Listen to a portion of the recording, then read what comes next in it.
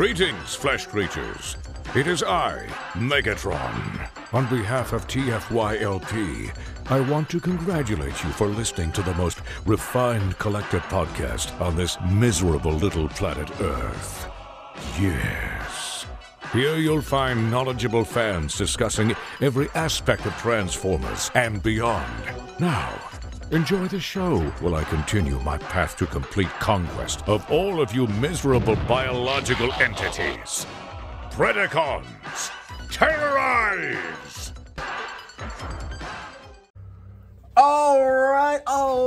Alrighty then. Cut the Tape is back despite me canceling the show. I just can't catch a break. So for today, I thought I'd show off a few things. Today we're going to open something from a brand that we've never seen before on this show. We'll get to that later. But I did want to show this off. I don't show things off on this show, like, you know, like, I just wanted to show this though. Mad Libs BotBots came out 2021. I found this at a supermarket that I don't frequent very often, and it was the only one they had. It was $5. This is the type of stuff you guys need to let me know about. How can I collect this if I don't know about it? Come on, people. All right, we got a cornucopia of stuff going on today. I thought we'd start with some Micro Machines. Now, I was a little upset at the Micro Machine. That's really why I stopped Cut the Tape. I was so mad at Micro Machines. I was mad that the Transformers branded Micro Machine blind packs don't guarantee you a Transformer inside. It guarantees you a Micro Machine, but not a Micro Machine Transformer. It's just a car that fits in with the world of Transformers. So you got your little G1 inspired decoder. Where does this go? Oh yeah, nowhere on the packaging. It goes on the figures itself, on the cars. We can't call these figures. We gotta call them cars. And in this set we get, this is from part 4,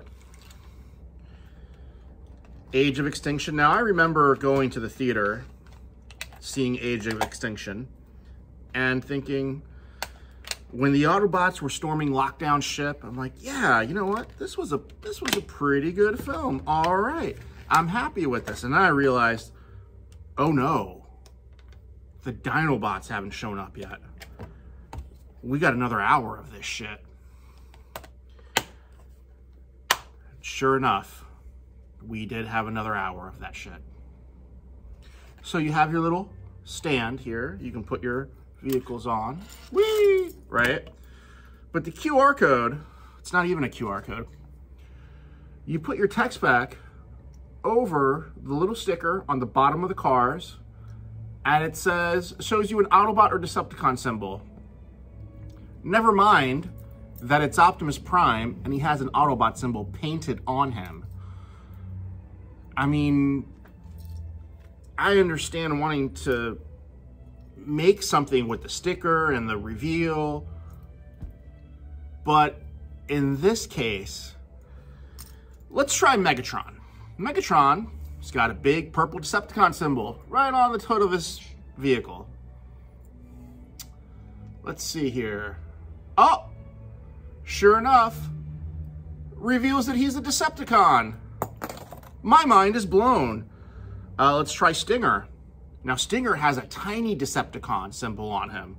Let's use our decoder to see what faction he really belongs to. Oh, it's a Decepticon.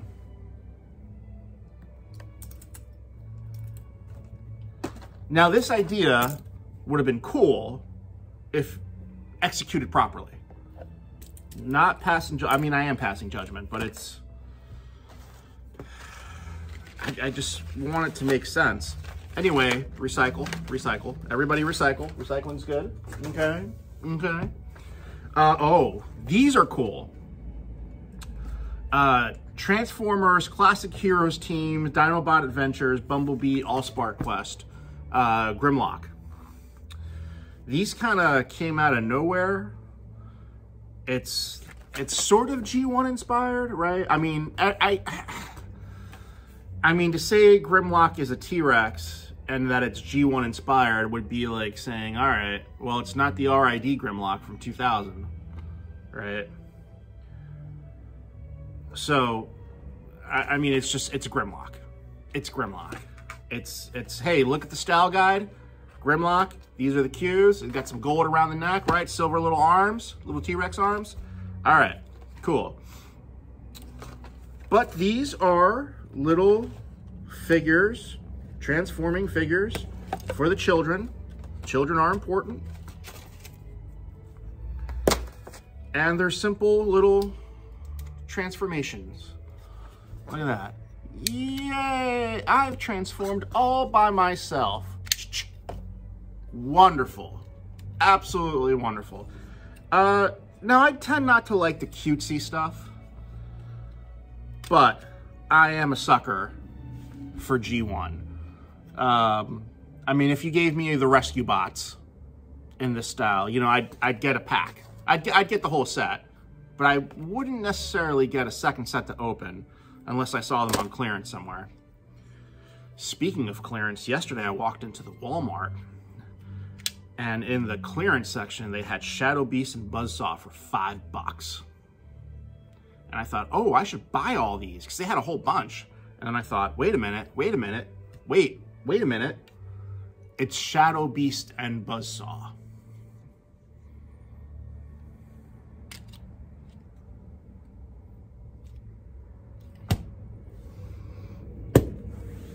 Moving on.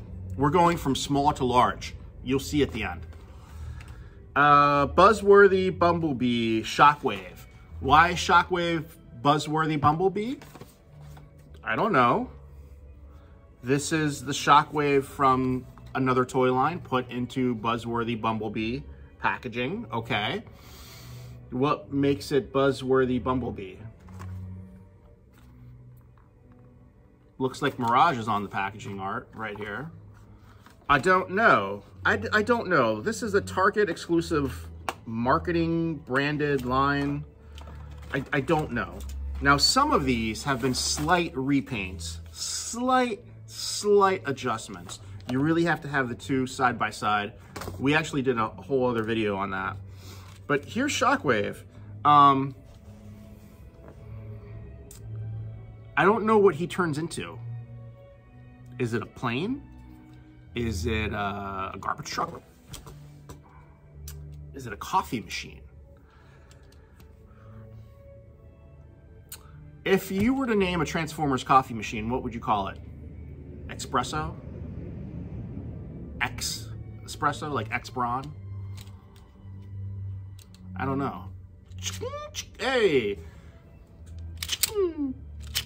Now, this Shockwave clearly is inspired by the Legacy Chug, Revenge of the Titans, Fall of Gobotron Shockwave. But, you know, it's curiosity. Like, pick a form and just roll with it. Like, I really liked the Trans-Tech Shockwave. It never came out. It was just a concept. Look it up. You can Google it. It was basically G1 Shockwave as a car, but it was just, he was upside down and with wheels in the bottom, and that was the car mode. If you ever seen Batman Beyond, the limo that Bruce Wayne drives in, it's the Batmobile from the animated series turned upside down. I mean, it's got very limited articulation. The head doesn't move. All right, but it's simple to transform. It's Shockwave. I mean, the kids are gonna love it because it's easy to transform. Okay. All right, so now we have Ironhide, or RC, as seen in the Bumblebee movie. I love that we're getting all those, you know, pre-Earth forms. Absolutely love it. You know, I already have the Ratchet open, so I'll save that one for later. Really want to open RC. I love the fact, now even though we didn't see their alt modes, I could absolutely believe that looking at this alt mode, that's the alt mode from the film. Like, I absolutely believe it. These are great. These are great. I'm really happy with these. Really, really happy with these. We get our instructions, we get our warning, copyright, in all the different languages. And here she is. Now, I understand why deluxes have gone up in price and down in size. You know, old guys like me remember when like a $10 deluxe from Beast Wars was just this huge thing, you know? But that was 25 years ago. In some cases more.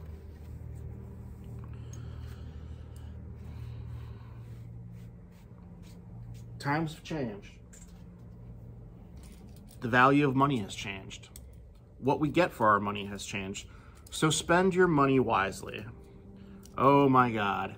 This is loosey-goosey.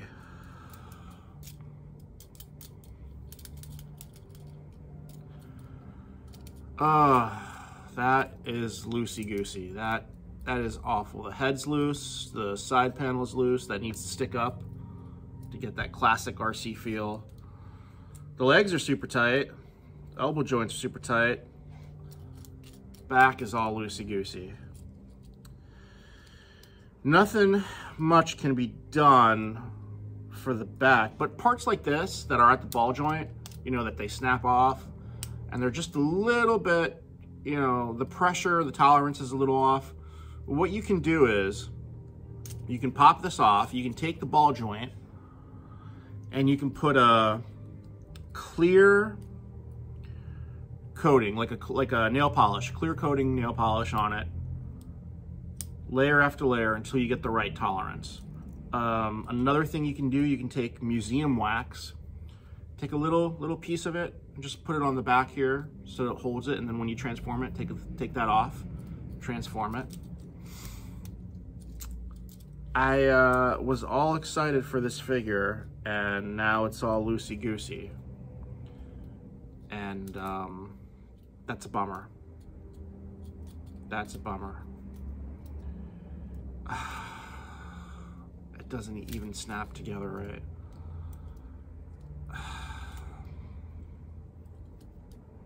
Man, you know how you build things up and then it just turns into like, I mean, you build it up in your head and you're waiting for it, you're excited, you finally get there, and then it turns out to be Multiverse of Madness. And you're like, okay. I still dig it, I guess.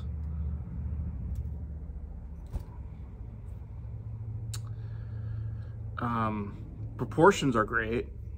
I mean, I think this is a great looking RC, but the fact that it's loose and it won't snap together right takes away some of the appeal, the allure of the character. Let's put her down. We'll come visit her another day. But let's move on. Let's boldly go where Rick has never gone before, and that is Star Trek. I've never collected the old Playmate Star Trek figures. I absolutely should have. I mean, they pumped those things out. There were so many of them. But I think I only got Deep Space Nine, and it was all the secondary market. Anyway, this just came out. I don't know if this is a reissue or if this is new, but it comes out in like, you know, paying homage to the classic 90s Playmates Star Trek packaging. So I don't know if it's a retool or if it's a whole new thing. Anyway, I really love ships. I love Star Wars ships. I don't collect Star Wars figures, but I collect Star Wars ships. And I love Star Trek. And so I thought, oh, you know what? Let me get some of these new ships. Ooh. A little smaller than I was anticipating. You know, again, we talked about the value of your dollar. And I never had a Playmates Enterprise back in the day, so I can't tell you how this compares size-wise. Ooh. There's something loose in there. All right, I hope it's just like, I hope the electronics work. It takes a screwdriver to open the electronics pack. Ooh. Makes me a little nervous.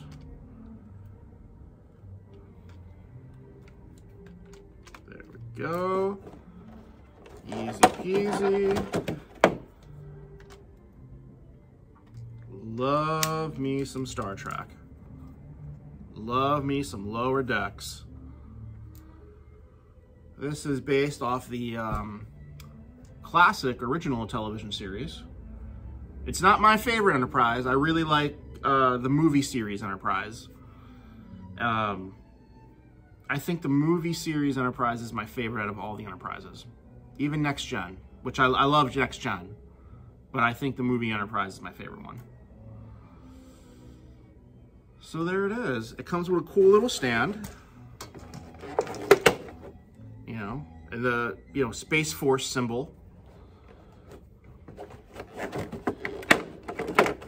And this little stand has rivets in it. You can place it in any number of positions.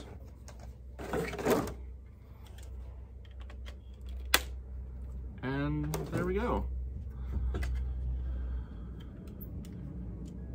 I mean, what's good about this, it's really staying in place. I'm really happy with that. Huh. I'm really happy with this. I'll put some batteries in it. I think it takes AA's, which I don't have here. But I'm really happy with this. I was thinking today what my favorite part of Star Wars was, because I was thinking about a former colleague, Paula. And I love Paula Walsh. She's absolutely wonderful. She doesn't work at Hasbro anymore. She was absolutely wonderful. And Paula once asked a group of people, she said, hey, I'm gonna be working on Star Wars. What should I know about Star Wars? Have you seen the movies? No.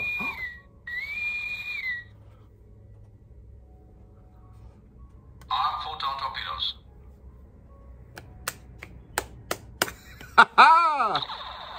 Oh, that's awesome.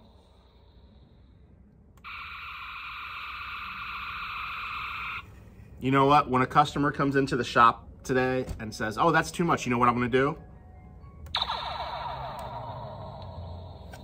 I'm just gonna hit these buttons. Man battle stations. Oh, I absolutely love this. Oh, this is my new favorite toy. I'm gonna play with this in the bathtub. This is my new favorite toy.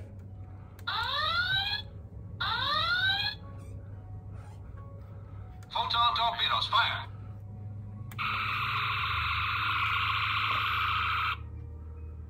Oh, I absolutely love this.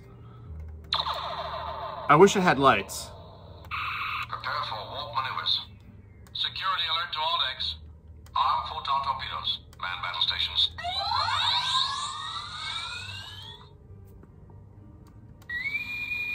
I love that. Captain on the bridge. I love that. Absolutely love that. You know what? I love this. This is my toy of the week. All right. That being said, hey, I'm going to be at TFCon. I'm going to be setting up a booth. I'm going to be doing some panels at TFCon in Chicago. I'm going to be doing 2 panels I've never done before. One panel will be odd licensed goods. And another panel will be, hey, look at all these prototypes and stuff. So, there'll probably be some things you'll never see again. So come check them out. Remember, wash your hands, be kind to each other, be safe, make good decisions, and cut the tape. All right, I want to see. Oh!